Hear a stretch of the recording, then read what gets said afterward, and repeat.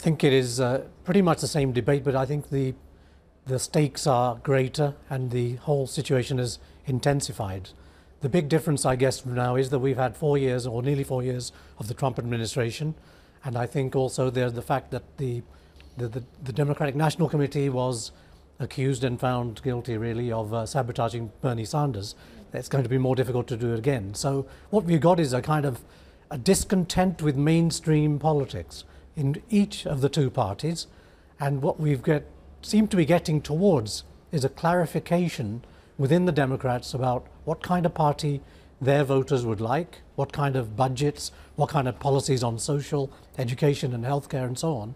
And that contrasts very sharply within the party with Buttigieg and Joe Biden, but also with the Trump administration, as you've just shown with his budget plans. On that note about the divergence in terms of what Democratic voters seem to want from their candidates, although we had no clear winner from those the Iowa caucus, no Democratic candidate won the backing of much more than 25% of the vote. So what does that mean? What are the implications of that come November when the Democrats are going up against President Trump? Yeah, that's a really big question, and I think it's a bit early to say. We have to see what happens in New Hampshire. Then there's Super Tuesday in 3 weeks' time, and I think that things will be a little bit clearer. But if the process, which appears to be ongoing, is that there's a clarification and a kind of polarization, then I think the big question is, can a socialist candidate defeat President Trump?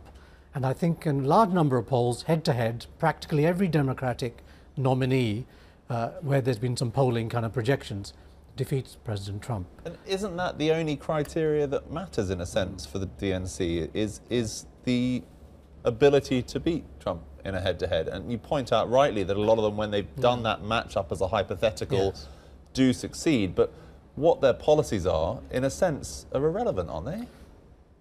That is also a very interesting question. I'd say there are two things. I think on the one hand, correct, if there's party loyalty, and recent interviews, Hillary Clinton had to be really pushed very hard to say she would support a Sanders candidacy for November.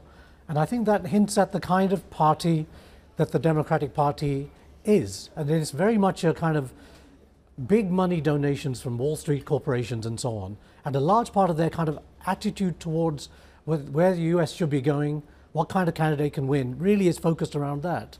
So I'm not sure that there will be a great disappointment if Sanders were to lose from that perspective in November.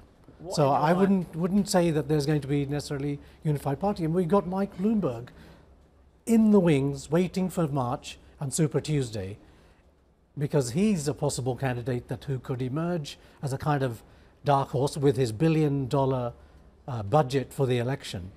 So I think that there's a lot of stuff going on the right of the party, which still has to be sort of clarified. Hi, I'm Joanna Bersecci, and thank you for watching. You can check out more of our videos by clicking on the boxes on the screen. And don't forget to subscribe to our channel for more from CNBC International. Thank you for watching.